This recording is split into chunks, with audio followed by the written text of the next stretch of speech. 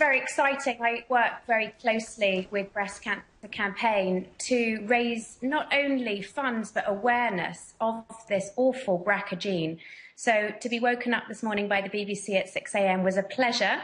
To hear that someone as glamorous and yet sensible as Angelina Jolie has done exactly what I did 3 years ago.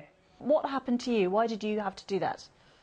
Well, I was tested for the gene when one of my first cousins had really horrible cancer, and she managed to track back and see that actually the family was definitely carrying some sort of gene. And I felt as I think everybody does when they have any sort of encounter with cancer. You know, initially you feel, why me? This is horrible. Why do I have to lose my breast? I also felt I'm not sick. It feels very strange to have such massive surgery when you're not sick. But honestly, my odds were as high as Angelina's, and I love my husband and my children and my parents and my friends. And you really do everything you can to avoid cancer in this world.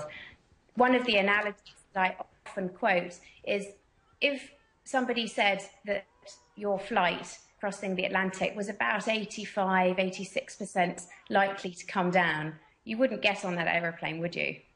Nevertheless, it is it's a massive step for any woman to take. I mean, did it affect your sense of who you are, your attractiveness, all that? Well, actually, it's a really good question, and I think what people don't really realise, and it's worth pointing out, is that you don't go into this awful major surgery knowing that you're going to come out without breasts. I actually had immediate reconstruction there in the theatre.